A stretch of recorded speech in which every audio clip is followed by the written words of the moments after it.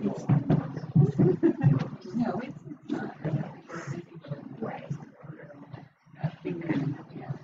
right. Well, good morning, everyone. We are so glad you are here. This is our sporadic adult forum hour. So, but we knew that we had a guest preacher today, the Reverend Ian Markham, Very Reverend Ian Markham, who is the Dean and President of Virginia Theological Seminary, where I attended seminary. And so I asked him to also teach during this time so you could have a little bit more experience with him and his great wisdom.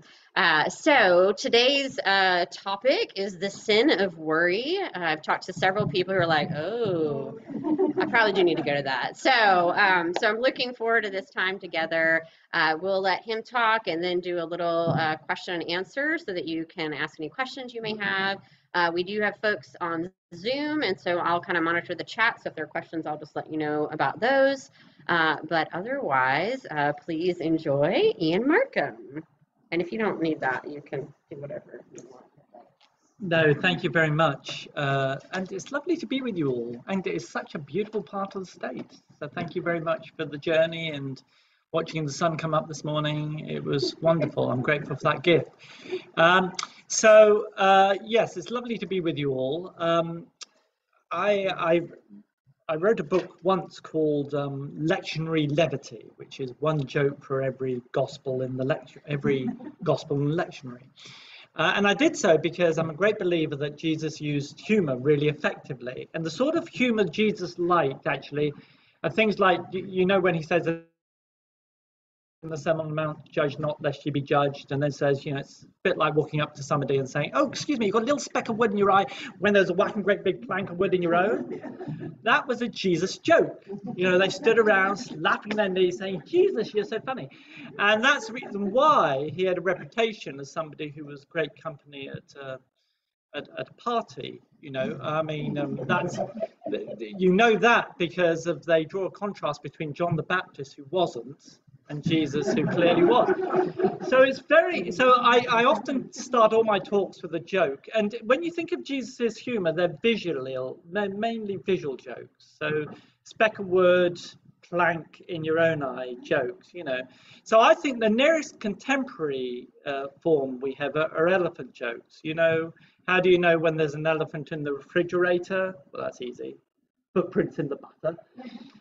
So of course immediately, you know, the only clue there's an elephant, massive big grey animal with footprints in the butter. So it's just like the plank. And so how do you know when there are two elephants in the refrigerator? Two sets of footprints in the butter. How do you know when there are three elephants in the refrigerator? And at this point you think there's a pattern. And you're about to say three. No, you can't close the door because, of course, they're big, you know. And by the time you get three in your refrigerator, it's just full. How do you get four elephants into a compact car? Well, that's easy. Two in the back, two in the front. How do you know when four elephants have been trying to get into your refrigerator? Compact car parked outside. I know. I can see the letters to the rector now. Dear rector, can I just say how appalled I was by those jokes? They haunted me for the rest of my life. People say to me, how do you remember a joke? It's very easy to remember jokes, actually. All you have to do is tell somebody within 12 hours of hearing it. So if you want to inflict those jokes on each other, you will then remember them forever, and all your grandchildren will be appalled or whatever. Okay, our Lord says in the Sermon on the Mount, therefore I tell you, do not worry about your life, what you will eat or drink, or about your body, what you will wear. Is not life more important than food, and the body more important than clothes? Look at the birds of the air, they do not sow or reap or store away in barns, and yet your heavenly Father feeds them. Are you not much more valuable than they? Who of you, by worrying, can add a single hour to his life? And why do you worry about clothes? See how the lilies of the field grow. They do not labor or spin. Yet I tell you, not even Solomon in all his splendor was dressed like one of these. If that is how God clothes the grass of the field, which is here today and tomorrow is thrown into the fire, will he not much more clothe you. O you of little faith. So do not worry, saying, what shall we eat, or what shall we drink, or what shall we wear? For the pagans run after all these things, and your heavenly Father knows that you need them. But seek first his kingdom and his righteousness, and all these things will be given to you as well.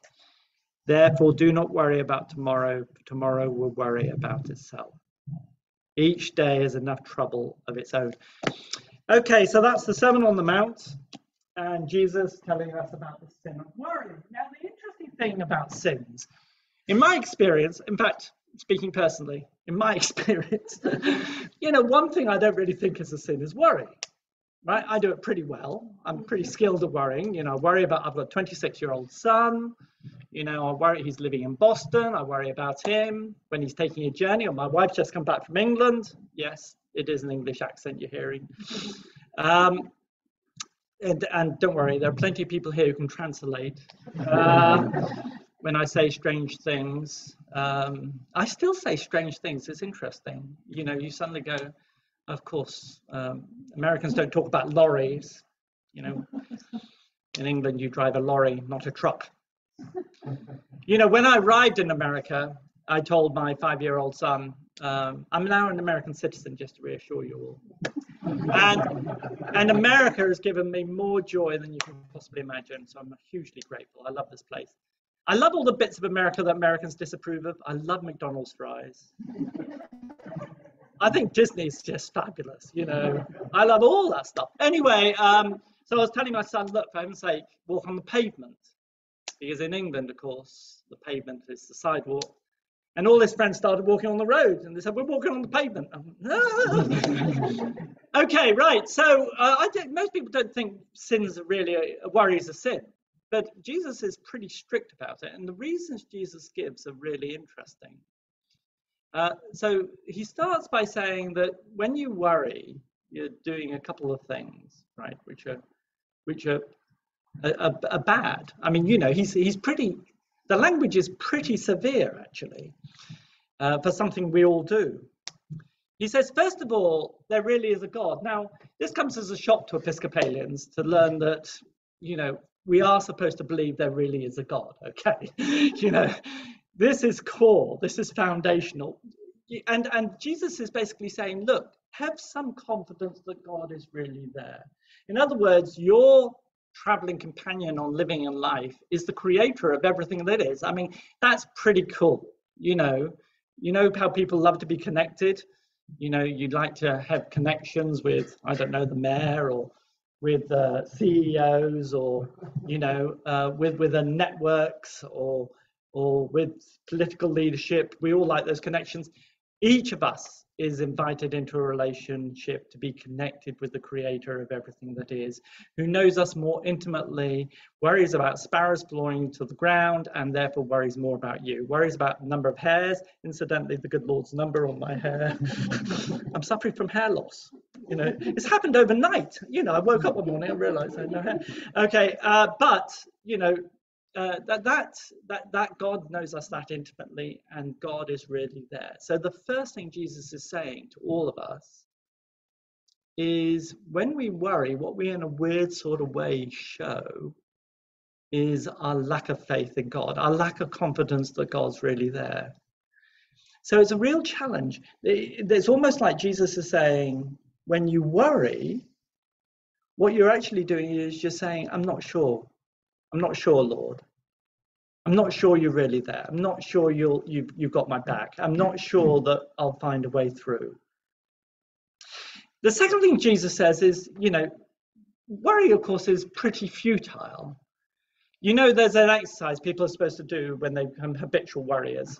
You're supposed to write down your anxiety and stick it in a worry jar. I don't know if people have tried this. So you write down, I'm worried that I might lose my job at the end of the month, right? You stick it in the worry jar. And then at the end of the month, you pull all the worries out and you look at them. And what actually, thank God, happens most of the time is the worries don't materialize. So what you do is you put lots of energy into worrying about a hypothetical that doesn't happen. And the thing is, worry is corrosive of the moment you're in. So you don't spend your time holding the hand of the person you love. You don't spend your time appreciating the beauty of the tree. You don't spend your time, stroking the cat. I mean, you don't. Instead, what you're doing is you're consuming all this energy into something that's utterly futile. It doesn't actually solve any problem. In fact, it exacerbates problems because it creates an underlying anxiety that means you don't enjoy the moment you're in. You know, worry never sorts anything out. It's just useless. You know, you worry about a test. And of course, the interesting thing is, so, okay, I'm going to have a test. So I'm worried about the test result, right? You stick it in the worry jar. Now, the interesting thing is the test result will be what the test result is, you know, and all the worrying you do waiting for the test result just means that, you know, in my case, when I worry, I get a little irritable with my darling wife, you know, a little short.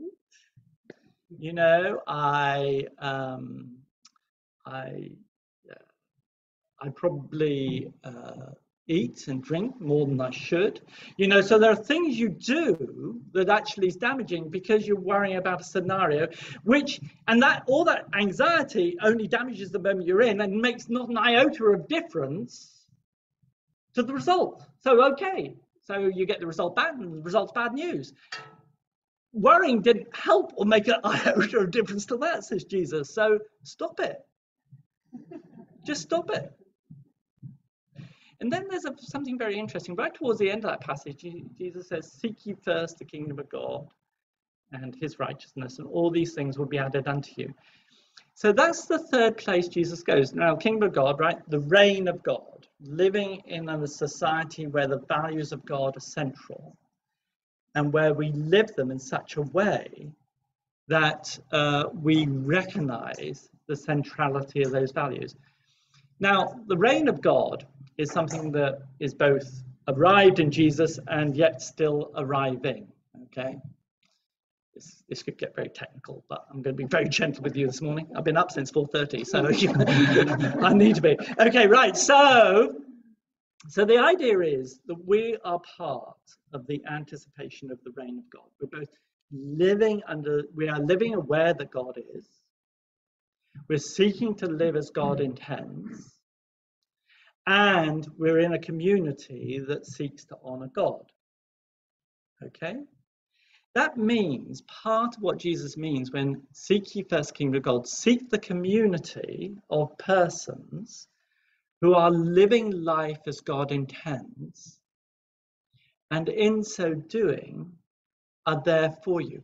So the question is, so people say things like, well, you're not supposed to worry about your food, and you're not supposed to worry about your clothes, okay? But I mean, we need food and we need clothes, Lord, you know, so how's that? Okay, I'm not supposed to worry about them, but I do need them, you know. How are you going to square this little circle? Do you square circles? I've never really understood that. Okay, right, so how are you going to sort this out? And of course, part of the answer is we're the anticipation of the kingdom. So when somebody does fall sick, you know, the person who puts together the meal list and delivers meals, that is kingdom work. You know, what you want to do for each other is you want to be able to say, look, I know that you're going through a difficult time and I want to be the person who helps you get through this season. So you've got three, you can see what Jesus is doing. First of all, I know it comes as a shock to Episcopalians, but God really exists. God really cares. This is all true. You know, we're not making it up, right? Believe it. Trust it. Live as if that's the reality. Then secondly, you know, worrying's a futile act and destructive act. Because all you do is you put so much anxiety, you make the present. You know, every moment of every day is an extraordinary gift. I was driving with my, I've got to keep an eye on time, I'm all right. I was driving with my, it's a complicated relationship, this. We had friends in West Hartford where we moved to who were German, and they went back to Germany, I don't know, and we stayed in touch. But because their daughter was born in the United States, she was an American citizen. So she decided to come spend a year living with us. So she'd go to a high school in Alexandria, Virginia, and it was great. She was lovely. Her name was Sophia. She was bubbly and interesting and thoughtful and 16. And so I learned something of 16-year-old. They're different from boys, if you don't mind me saying. I don't want to be controversial, okay? So I know I need to stop right now. I've got a son. The thing about sons is they just don't talk to you. They just grunt. That's actually easier than, anyway. So anyway, I was out Christmas shopping with Sophia. And, you know, because I was trying to buy something for Leslie, my wife. And I thought she'd be helpful, and she was. And and suddenly she said to me, "How many days are there in a typical life?" That's a great question.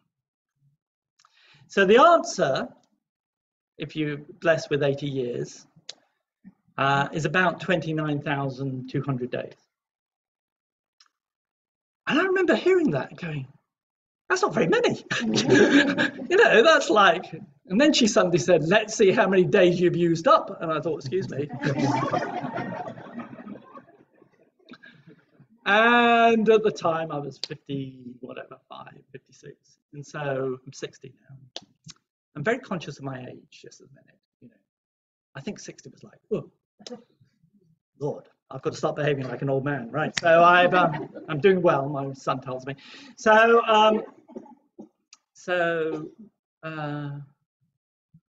we did the, you know, you got your phone, so we did the sums. 19,900 days I used up. I've only got 10,000 left. I was thinking, Lordy, that's like nothing. And then she actually, I said, well, how many days have you used up? And of course, being 15, it was 5,600 or whatever. And then she was funny. She said, but that's not right. And I said, it is. We've just done the sums. And she said, no, first 3 years of those, you can't really count. I didn't know anything. So, you know, and that's true, of course. But what's interesting is you realize the fragility and gift of time. I mean, the single greatest blessing we enjoy every single day is just rolling out of bed. And the first thing we all ought to say in the shower or as you peer out the window and look at the birds or whatever is thank you, Lord, for the gift of this day. That should be just habitual. You know, you just want to say that every day. You want to plaque in your shower. Thank you, Jesus, for the gift of this day, because it's the most extraordinary gift you're ever going to have. And then Jesus says to you, and don't, for heaven's sake, spend the day worrying. Just don't. Because what you do is you spurn the gift you've just been given. So focus on enjoying the fact that today you have this gift of living a life, and you're not going to spend the day worrying about the state of the country, or worrying about your grandkids, or worrying about, you're not going to do that. You're going to try and be a constructive presence in this day that lives out the values of the kingdom. And in doing that, of course, you will be an agent that brings God's help to somebody else. You know, one interesting thing is that church is really important. And when you put all this together, you can sort of see why actually supporting the congregation matters. It matters because, you know, I get that. So there is this little middle class illusion, isn't there? You know, the weird thing about, okay, this is one of those dreadful moments in the talk where I've got about 6 thoughts I want to share with you simultaneously. Okay, that's the reason why I'm starting sentences and not finishing anything.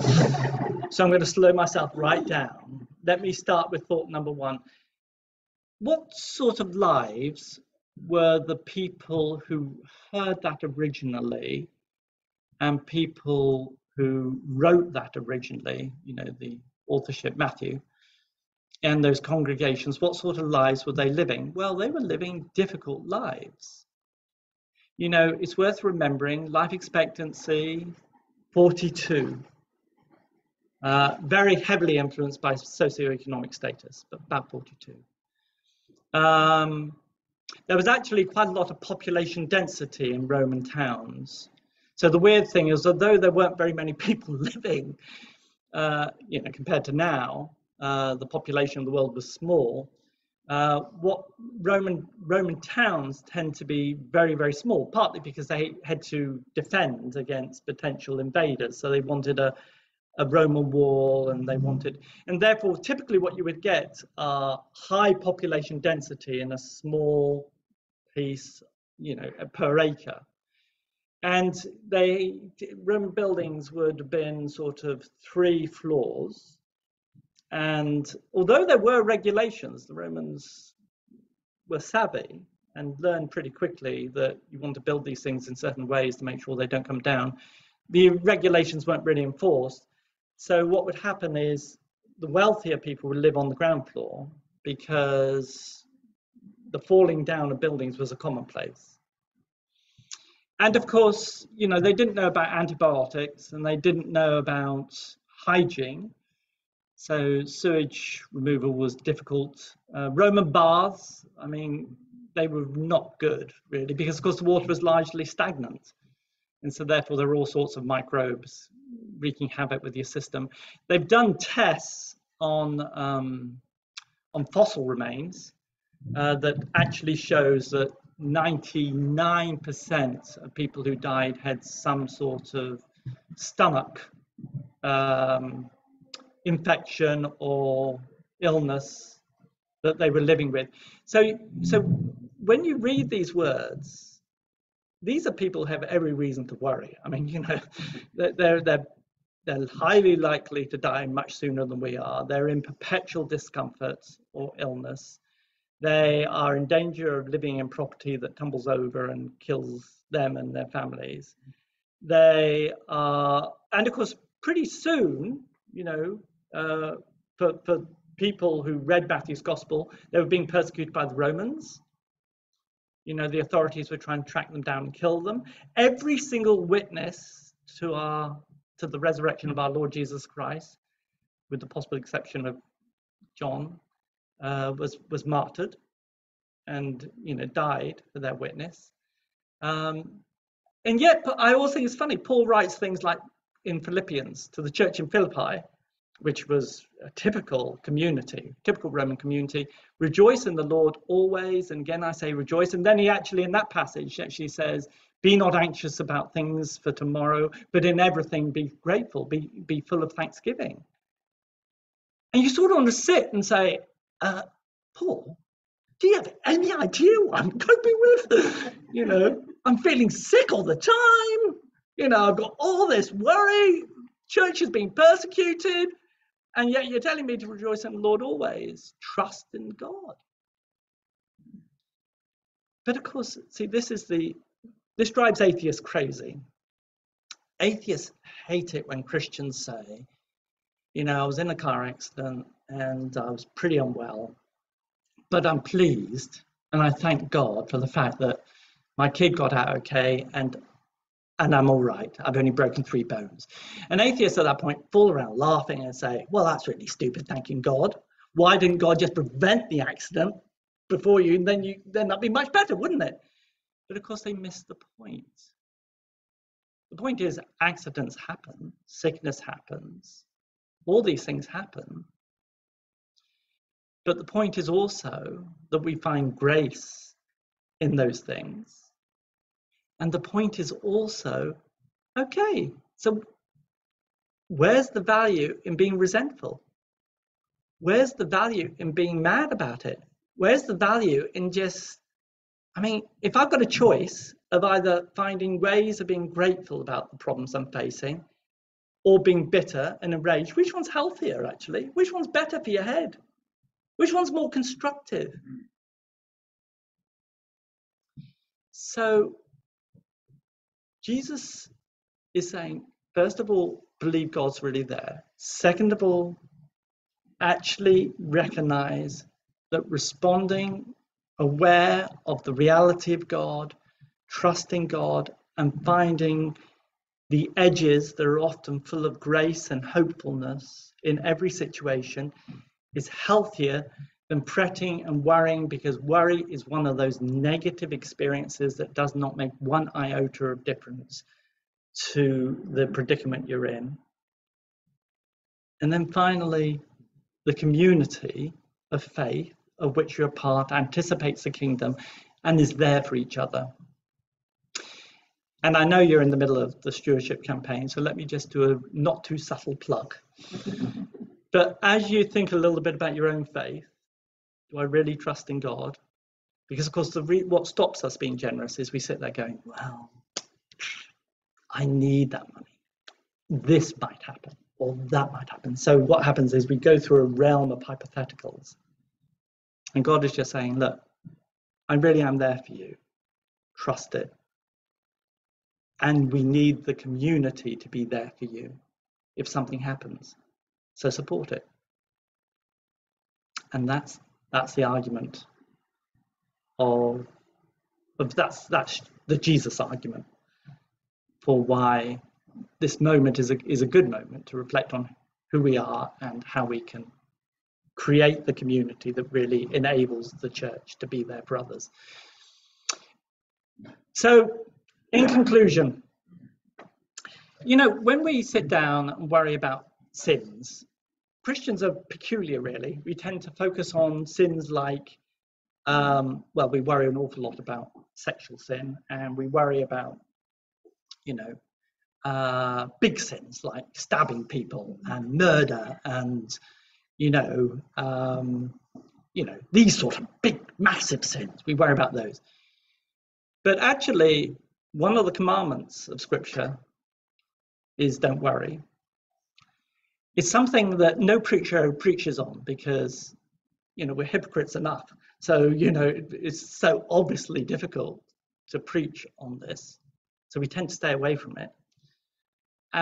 But I do think it's worth remembering this is a commandment of Jesus. This is something we really should work on. And we should be less gentle with ourselves when we worry. We ought to just sit and say, okay, I'm not going to be so gentle. I'm going to acknowledge that I really do think God's there. I really do think that God's got my back. I really do think that worry is destructive.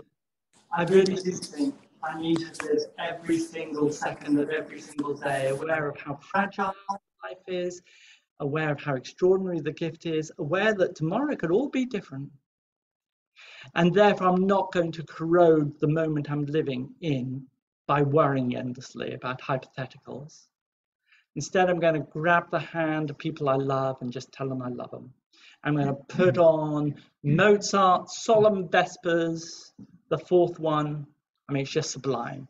I'm just going to find ways actually to really appreciate the moment and the gift of the moment that God's given me. And then finally, I'm going to love this church that I'm part of. And I'm going to make sure that this church is a church that's there for each other when problems do arise, because arise they will. See, that's not the promise of the text. The promise of the text isn't there won't be any problems. The promise of the text is God is there for you, and that worry is corrosive, and you need to be part of a community that's anticipating the kingdom. I've finished, basically. I'm happy to take questions. I'm allowed some questions? Yeah. I've got some questions. Any questions? Feel free not to have questions. I never mind. And feel free to ask about other things like, I don't know, I support Liverpool soccer team. That's the only thing that I love American football sports. I love them. Probably my league table would probably go, I think American football's a great game, although I do worry about what it's doing to each other's heads. I mean, it's a fabulous game, though. I mean, it really is like a battle, isn't it, really? I think basketball, when the games are close, is sort of really riveting. Anyway, so I can talk about sport. I support Liverpool soccer team, if you're interested. As run by an evangelical. Unfortunately, the good Lord's not looking out for Liverpool this season. Okay, right. Any questions about anything? Yes, please. What is the community of the church like? So, what is the community of the church supposed to be like? Yeah. So I think, so when you think about the community of the church, right, the interesting thing is that I mean, this is a strong, vibrant church, okay?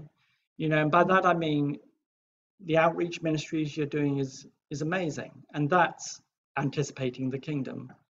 The quality of your liturgy and your services is amazing. The care of your campus is amazing. I mean, so that you are part of a strong, thriving congregation. But of course, you know, churches, like anything really, like any organization, they're actually fragile. You know, the weird thing about meandering around Athens in Greece is you come to the Parthenon and you're suddenly reminded that a group of people once gathered and worshipped the sun god and did their bit to keep it going, and presumably found resources to build what would have been in its day quite amazing, a sort of Westminster Abbey plus, you know, extraordinary, and now it's a ruin. And what changed? Well, people stopped gathering. People stopped making it a priority. People stopped attending. So institutions are precious. They depend on people saying, I'm there for it, I believe it, I want to support it. And a healthy community is a community where you know that you forge friendships. You know, loneliness is one gift of rural America, is loneliness impacts human lives less than urban America. But it is a major issue. And male friendships, incidentally, as you age, is a real issue. Having deep textured friendships is one of the, you know, I say I'm doing it again. I've got 20 thoughts and I'm trying to decide which one to go after. So one interesting thing about church, since 1996, that was the first big study. And the study was a longitudinal, massive study. And the question was, what are the health benefits of church? And this particular study actually determined, one of the findings was that if you go to church 3 times a week, now that's going some. I mean, yes, sir. I mean, I have to go more than once a week because, you know, I'm often at the front of one. But that means you're going on Sunday and you're also perhaps a member of the choir or doing an outreach ministry or joined a Bible study or something like that. But if you do that, then you add up to 7 years to your life, right? So if you're 25, it would be 7 extra years. I keep telling my son who's 26, that this is the time to hit 3 times a week, and he just stares at me. Okay, right, so now that's a very controversial finding in 96. Since then, something like, I don't know, 4,000 studies have been done, huge number. It's an area of increasing obsession by secular sociologists and social scientists because they sort of don't believe it. And yet all the studies say the same thing. And the interesting thing is, it's not so much what you believe, it's actually going, right? So I'm afraid you don't get the health benefits of church if you just play golf on Sunday, okay? It's weird. And people are puzzled why that is, right? People are puzzled why that is. Why is attendance so important? And the other interesting thing is it's better than Probus and Lions and, you know, so something happens in church that's really good for you. And they did, in 2016, they did a massive study of nurses because people started saying, well, surely it's socioeconomic. What actually happens is if you are, you know, if you go to church, you're less likely to drink to excess, you're less likely to smoke, you're more likely to have friends. Isn't that all that's going on? And so they did this study of nurses, this is out of Harvard University, and that too showed a 2-year differential when you exclude for all other factors attendance at church. It really is, it's up there. It's like eating your vegetables and going to the gym. You know, you can go and get a Dunkin' Donuts after this because you've already done something good for your bodies, okay? You know, you are okay because, I mean, granted, it'll cancel out the good effect of church, but nevertheless, you can. Okay, so the interesting thing is church is like special.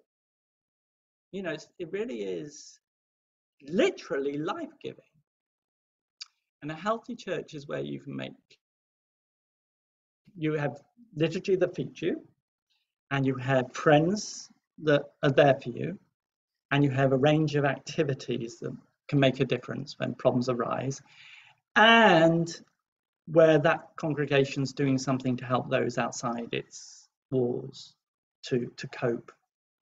Because coping with life is like really important, and that's what a healthy church is. Thank you for that question.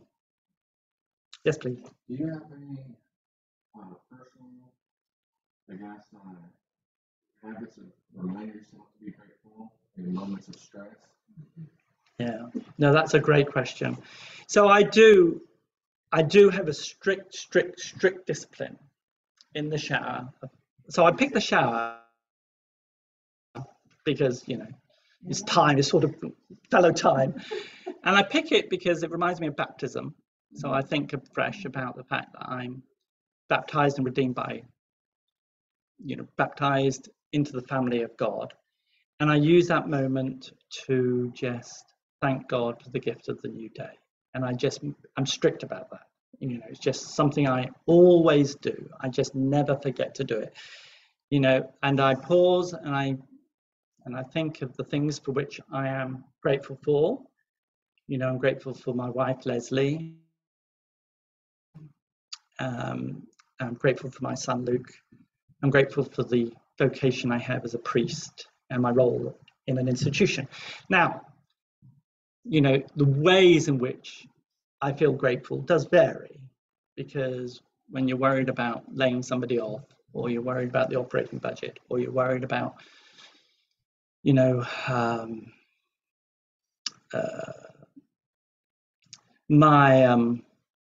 so the American family, I'm part of a huge family in the UK. I'm one of 6 siblings. It goes girl, boy, girl, boy, girl, boy. My mother was very organized. I'm number 4. I'm number 4, incidentally. Can I just say, middle children are the most perfect people. Are you middle?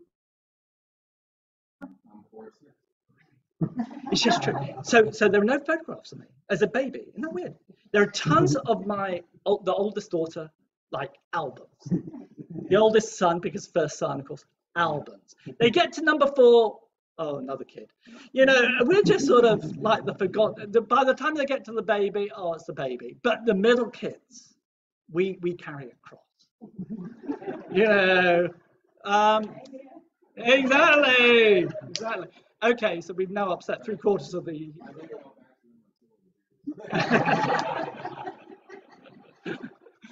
So, but the American family is much smaller.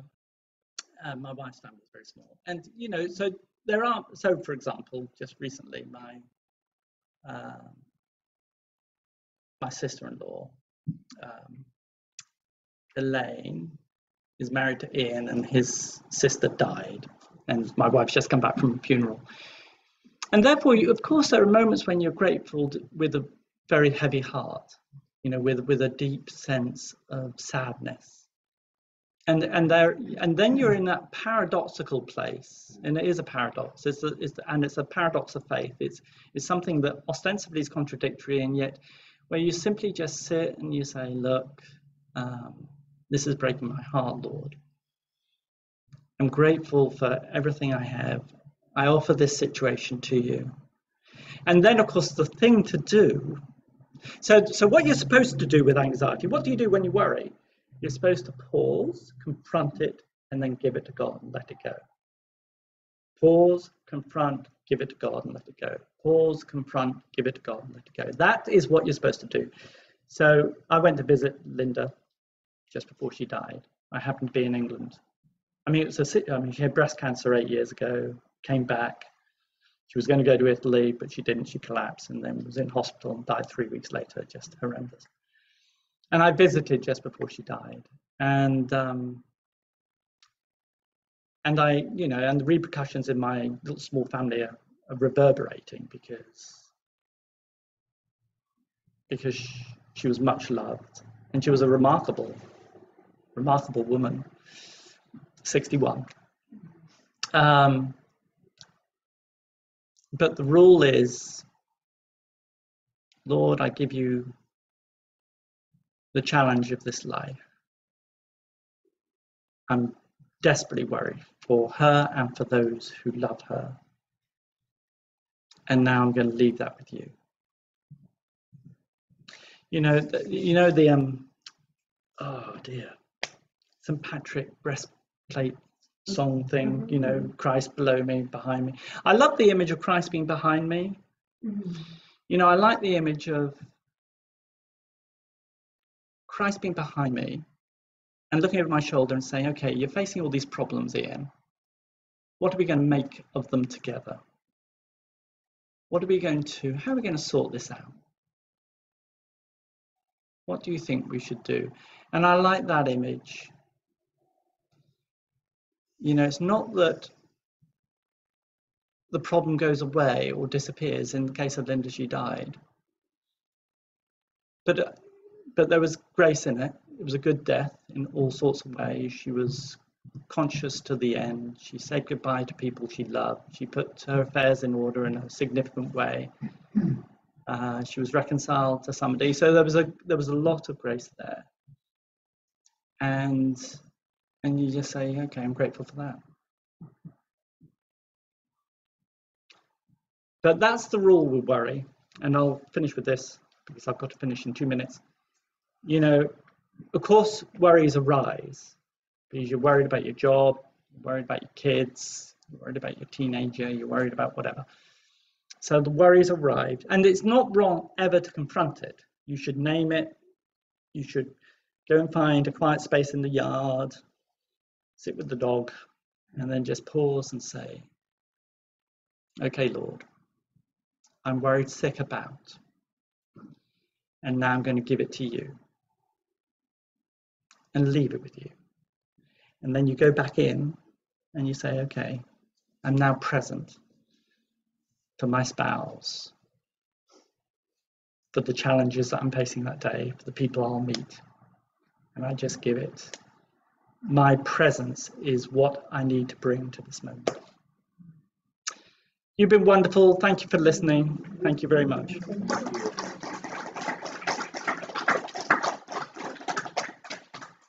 Thank you so much. I'm going to stop our recording so we've got it for later. And you are all set to head off to worship. If you've already worshiped, you can head home, but you're welcome to come join us again, should you like.